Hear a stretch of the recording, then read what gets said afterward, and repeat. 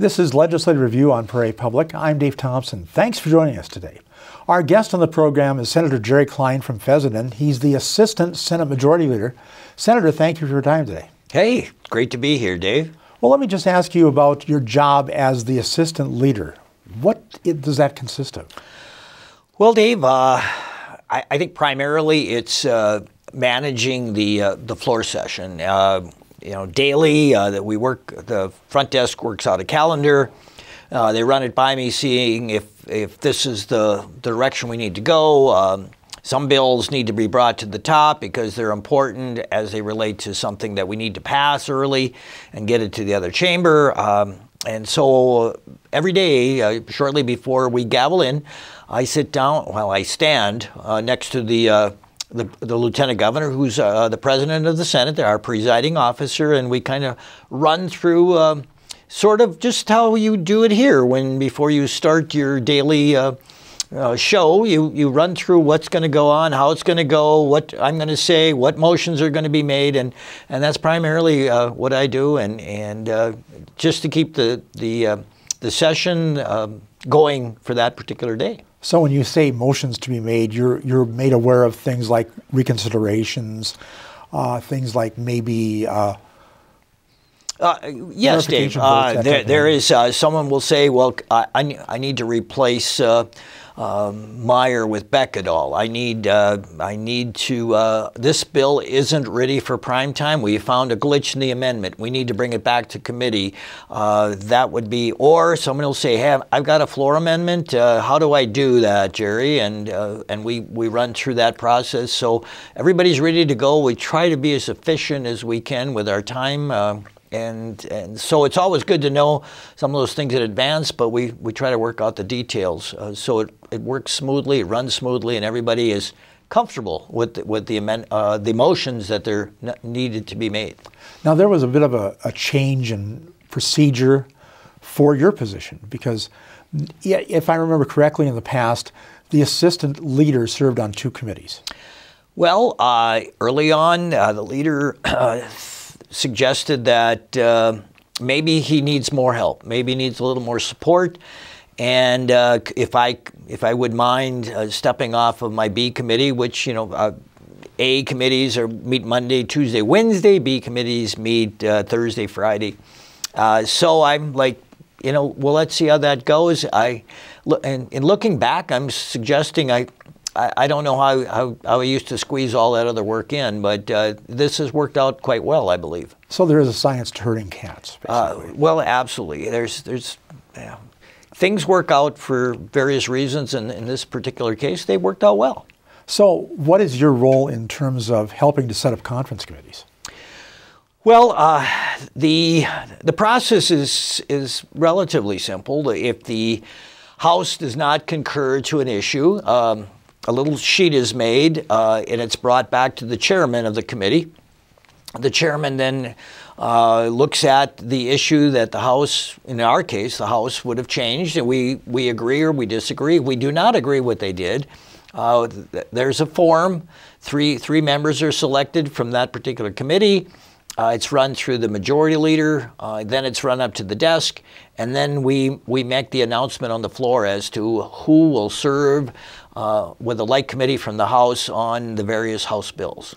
Now, this session has had a number of bills, so it's not that you're sitting around waiting for things to do. There's a lot of work to do. Dave, I think it does seem a bit different this time. Over the past few years, it's always been like hurry up and wait. We are to the hurry up and wait stage, but it's only been like the last 2 days or 3 days. The calendar has had enough stuff to work on in the last 2 days. We will have a short session at 4:45 today because we only had one bill left. The House has only needed to act on a couple, and I think they're coming over. But we're to the end. We have 9 conference committees going, almost all dealing with appropriations. There's some ideas, some issues that have been resolved. I know we're a little hung up yet on the Human Services budget, which is our biggest budget at 5.5 billion or so, primarily most of it being federal money, but we've got some issues hung up there, so the Senate and the House are going to have to agree so that we can get that going, because that, as you recall from last session, was the last was the last bill to be heard, I think, late that evening. Yeah, that was the last bill, and one of the other last bills is the Office of Management and Budget bill, which has been described as a Christmas tree or a kitchen sink bill. Absolutely, it's that cleanup bill. As OMB, Office of Management and Budget, deals with every aspect of government. So every issue that needs to have some tweaking can come to that. We find that there are some bills that were passed already. We found that there's a word incorrect. We find an appropriation number incorrect. So that's going to wind up cleanup there. But it also is a low-hanging fruit for people who are disappointed that their bill may not have passed, and now they're going to look to see if they can figure out a way to get that onto the OMB budget, which sometimes disappoints me. And of course, the Senate rules allow amending from the floor, which the House does not. It does, but not for any conference committees. So you cannot amend a conference committee report or divide a question after it goes to conference. So it does change things a bit. However, I believe the governor has a little more latitude in finding sections in there that he can veto should he find it that he seems it unnecessary. Well, let me talk about some of the big issues that are now kind of settled. And one of the big things that has come to mind, it appears that tax breaks or tax relief has been settled. Tax relief has been settled. The tax team worked over the weekend to try to come to some resolution. They had, did I hear, 16 meetings. The House was pretty clear that they wanted income tax relief. The Senate's message was we want property tax relief. It took, I think it took a little intervention from the leaders to kind of suggest that we need to work together and provide some opportunity for both. And so I believe the income tax proposal is around 300 and some odd million. While the primary residence $500 tax credit in this biennium is $104 million, I believe, but that's only 1 year of the biennium, so it would be a 204, similar to the 20 mil buy down that we had sent over to the House originally. And then the homestead tax credit got increased by $53 million, which is a program that seems to have worked well. Our low-income folks who are sitting in their home trying to hang on to their house will have an additional opportunity to have their taxes reduced on their home. Well, let me follow up on that. The Senate really took a stand on property taxes, and that's where they put the flag in the sand. House, as you mentioned, did an income tax thing. Why the difference? Well, there's personalities. The House is, for any number of years, has worked hard or been on a mission to reduce income or totally eliminate what I believe is that third leg of our tax stool. Once again, we're income tax, we're sales tax, and we're corporate tax, which kind of puts that chair together so that we need that revenue. But as the House continues to work at that, we continue to lower our rates. I think the top one is 2.50 now. And if you make $44,000, there would be, on the lower end, you pay no income tax. So they've always leaned that way. We worked since 2013 to do something with property tax. And currently, we're in the billions of dollars of what we think we have sent out in property tax relief. The state doesn't collect property tax. And I think people are confused about that. That's a local tax, whether it's a school, whether it's a city, whether it's the county, the parks, those are all local taxes that are collected. And I've often told people, I said, you got to go to your city council meeting if you're unhappy about the tax. You've got to go to your county commission meeting. But oftentimes people just look to the state to say, well, then somehow it must be your fault, and you should try to fix it. And in this respect, in that respect, and listening to those people, we've made some small attempts to do that. But that's the interesting point. The state does not levy property taxes. The only one the state levied, and I think it's gone now, is the mill for the med school, correct? That was proposed to, that was a constitutional, that was something that the House didn't agree with the Senate. I don't recall exactly, Dave, on that, but that is the only property tax issue that the state deals with. So when people say, we got to eliminate property tax, I often say, that's local. If you want your city to have a new payloader or the county to have a new blade, do you really want to come to Bismarck and ask for that? Should we ever eliminate the property tax? And I think I prefer local control as much as we possibly can, and so we've got to be more involved locally if we really want to take a look at what we're doing at that level. I don't want to prolong the point too much, but the proposal that Senator Shively had, which was to use the required mill levy that a school has to levy to reduce that, and that's immediate property tax relief, that didn't get any traction in the House. Well, you are absolutely right. Senator Shively's proposal was just to kind of piggyback to the proposal that we did in 2013, which brought down over $1 billion for the property tax relief. There's some concerns that the local taxing districts backfill that somehow, and that you didn't get to see any property tax relief, or if you did, it was just a very brief period of time, maybe 1 year or two.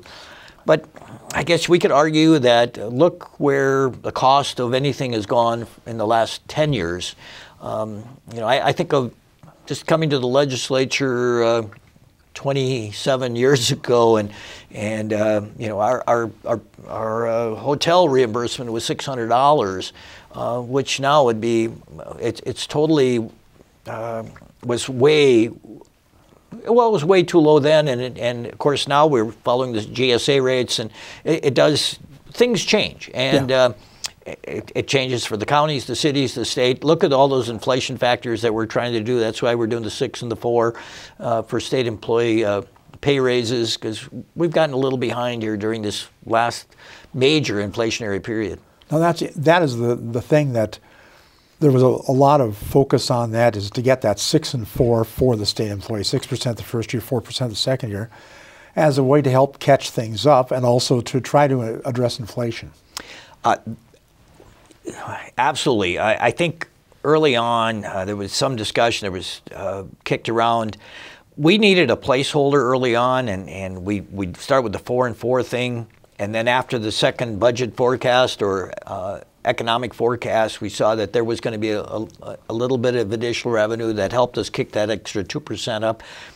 And we do still pick up the entire employee's health care ticket, so to speak, and that, by the way, that doesn't go down either. Those amounts to some millions of dollars. So I think overall we've got a fairly decent package, but like anywhere in North Dakota, like anywhere in America, and in fact, we were traveling across the ocean, everybody's looking for help. And so that it's a very competitive sort of environment that we're currently in, and so we've got to try to stay close. So the 6 and 4, hopefully we can provide an opportunity for people to want to stick around. Now, I'm glad you brought that up, Senator, because one of the overriding themes going into the session, workforce development. Workforce is a real problem. We need to find a way to attract workforce to North Dakota or to get people back in the job market. How do you think the legislature has done so far on that? Well, Dave, I think we've done a fairly. You're never going to do the best job you can. I think we've made a lot of attempts to take care of some of this licensing stuff, where somebody who has worked in another state in a particular field comes to North Dakota. Now they have to go through this licensing process. They can't get licensed here because they have maybe different training requirements, different work requirements, different educational requirements. We're trying to create some sort of uniformity. So we made some attempts in doing that. You know, the workforce thing, you know, we did, I think we have passed now both sides on the child care issue.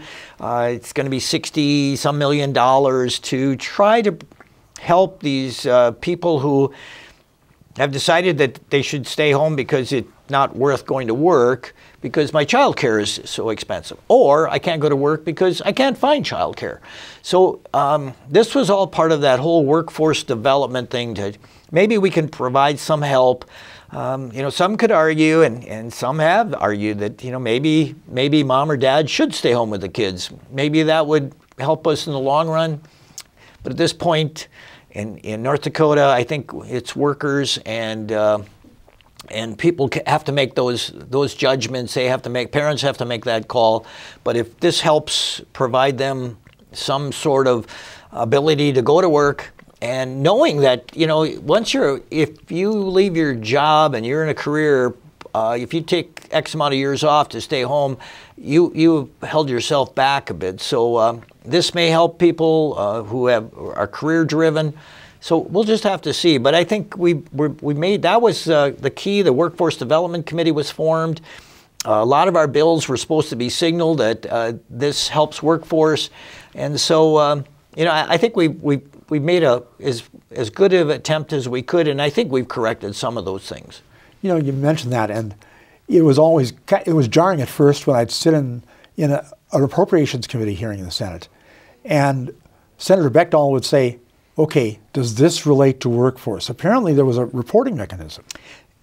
Every committee was supposed to, as the motions were made, and this helps workforce. And you know, if you look at the committee report, it was on each and every one, even if the motion wasn't made properly, because, you know, having been here a lot of sessions and working through the system, you maybe you do things the way you used to or always did. And so some of those motions may not have been made properly, but the whole idea is, how does this help workforce, and can we compile all those things to show that citizens that there's an opportunity out there that we fix this or did this or help them with a board, and people can still reach out to legislators, because you know, sometimes boards do what boards do. They respect the people they support, they serve, and so sometimes you get caught up in a glitch, and sometimes we can help work that through. Would you say that the legislature kept their eye on the ball when it came to workforce then?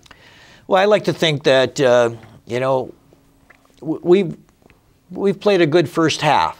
I think the next session will just kind of maybe continue to work on that and bring those things together so that we can continue to move. And, you know, we've created this support person now at the Department of Commerce, or persons. There's a lot of, we learned of a lot of folks who are trying to come to America or to North Dakota legally. We know that our healthcare institutions are working with people who are bringing people here legally. And is there a way to help businesses through an agency that can say, hey, if you're looking for somebody, I know where we have some legal immigrants to come here and to help you. I know we've talked a lot about the Ukrainians now coming to work in Western North Dakota in the oil rigs. You know, those programs. But as a small former merchant, you know, we sometimes don't know where to go, and hopefully we've created at least a place to call somebody and get some information. So the proof is going to be in the pudding, but it looks like it's set to have proof. I think the recipe has been followed. It's all in the cake has been made, and now we have to bake it and see how it's going to turn out. But I think we're on the right track. Another one of the big issues that was talked about from almost the get-go was the retirement plan for new state workers. And the legislature has now passed a defined contribution plan. and will close the defined benefit plan to new hires starting in 2025. In 2020 hindsight, was that the right move? Well, we can always, in the next 10 years, we'll look back and say, wow, that was a great idea, or wow, what were they thinking? I think what we know is that in the last number of sessions, we've been all trying to figure out what to do to save our retirement program. And last interim, the committee worked really hard to develop a plan, because this $1.8 billion upside down program, we've got to figure something out. There was a couple of proposals. One was the Senate bill to provide more money from running the system the way we did now.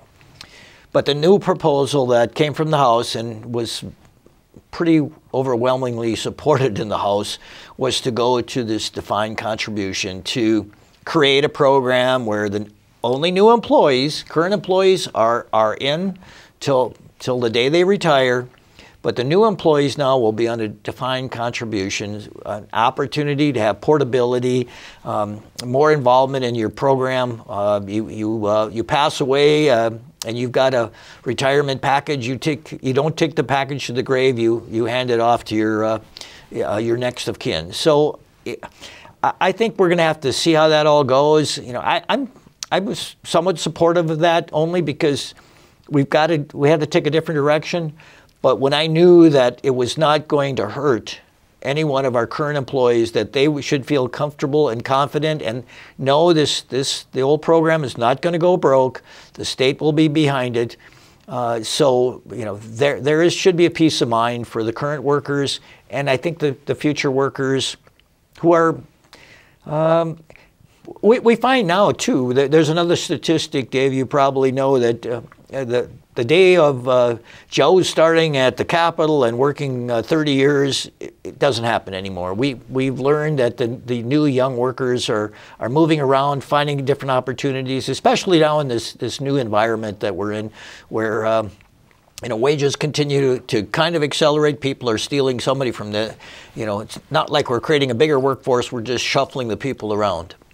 So the proof will be if this works, to attract the younger workers who at least will stay for a few years and then maybe look at something else. And that's just the way of the world. Yeah, I think that's the way the world is. I think there were some who would suggest, should this be the burden of the taxpayers? And it is now. It will be for the next few years, because we still have that $1.8 billion unfunded that we're going to have to make sure, the way I understand it, make sure that those people are taken care of, that remains, that program remains solvent to take care of everybody that's currently in it. So yes, it's going to be, it's another what we believe is an advantage. I think it will turn into an advantage when we're trying to recruit new workers. Now, on a different topic entirely, there's been a kind of a change in how highways are going to be funded in North Dakota, because gas tax is not living up to it with new gas cars that are much more fuel efficient, electric cars coming in. There are other ways that the legislature is looking to help match federal highway dollars, correct? Yes. We're falling a bit behind. If we want to make that federal match, which is really critical to keeping our roads, our bridges, our state highways, our federal highways up and running, we've had to figure out different ways to fund that. One of the ways is we've redirected some of the streams money. Today we carry that 1379, which has a stream of I can't remember, 100 million. Something it's like a lot that, of money to help the DOT, the Department of Transportation, match those federal dollars so we can continue to keep our roads up and running and improved. And, of course, this is the time of the year where you complain about the potholes, you complain about all the bumps, where the barrels are starting to come out here on State Street, and there's going to be a lot of action there. So those, and then we did some additional help for the townships. The counties and townships have been asking for help for the last for a while. And you know, as those costs of repair and replacement continue to grow, I think we made some strides this session to give them some opportunity to have additional revenue so we can get some more of that work done. So in about the minute we have left, what are the sticky wickets left? Well, I think the sticky wickets is the, like I said, the Department of Human Services budget. There's some concerns about Medicaid expansion. The Senate likes it. The House, well, everybody understands it, but how much of that do we want to fund? You know, I think there's going to be consensus, and the rest, most of the rest of the things, we're working hard to understand why some legislators put their pet projects in, and to have them explain why this is almost utterly the most important thing that'll ever come. But and so working through those things, I think today, by this evening, most of that will be worked out, and we should be on the right track to hopefully we can get her done tomorrow night. Well, that's great. Senator, thank you for your time. It goes very fast. It did go very fast, Dave. Our guest, Senator Jerry Klein from Fessenden. He's the Assistant Senate Majority Leader. For Prairie Public, I'm Dave Thompson, and just a shout out to Matt O'Lean, who hosted the last 2 weeks for me.